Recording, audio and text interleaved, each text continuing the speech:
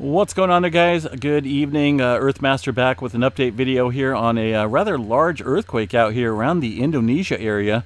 This 7.5 earthquake just striking the region right now, the Indonesia area. 10-kilometer depth for that earthquake. The USGS has not reported on it yet. This is the EMSC showing up here on the globe. 7.5 earthquake just coming in.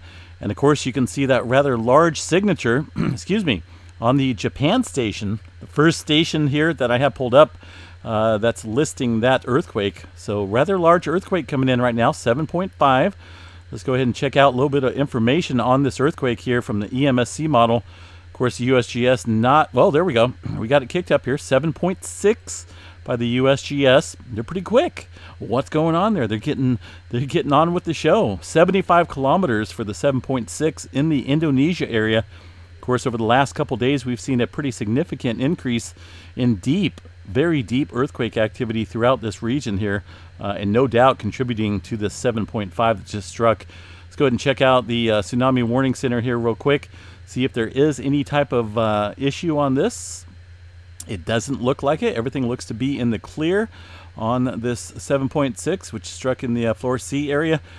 Looks like an earthquake with a preliminary magnitude of 7.6 occurred. Based on the preliminary earthquake parameters, hazardous tsunami waves are possible for coast. Wait a minute here.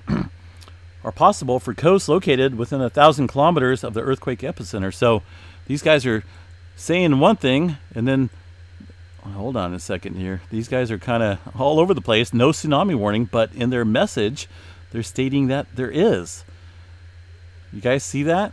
Based on the preliminary earthquake parameters, hazardous tsunami waves are possible for coasts located within 1,000 kilometers of the earthquake's epicenter. So maybe they're just getting on with it right now, but that's clearly what they state right there. You guys can check it out for yourself at tsunami.gov.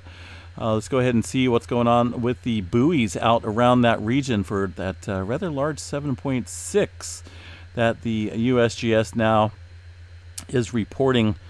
I don't see anything in event mode at the moment when it comes to the tsunami possibilities, at least here in this area. Of course, there's not a whole lot in this region.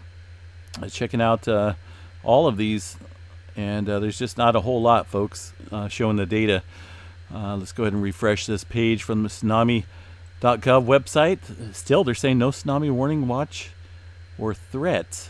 So the non-U.S. Canada Pacific threat, let's check the Hawaii threat out real quick. No tsunami threat on that one. American Samoa, no tsunami threat from that earthquake. Let's check out the Guam. See what's going on here. These guys may be getting overloaded with some data right now. Okay, let's go ahead and read this real quick. Non-U.S. Canada Pacific threat. Let me see. Maybe people are probably overloading their website at the moment. So anyway, you guys seen it? Double check it for yourselves if you have any worries about that earthquake. But once again, 7.6 earthquake occurring in the Indonesia area. In the floor C region, 76 kilometers. Pretty deep earthquake activity here.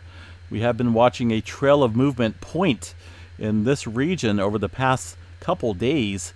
It has died down, but all the deep movement from the Pacific Plate and the area through the Fiji Islands, Vanuatu area, and Solomon Islands, all that deep movement contributing to pretty good buildup of pressure in this region. So once again, 7.6 Indonesia area, folks. We will be back a little bit later if things change when it comes to the tsunami. For now, stay safe out there.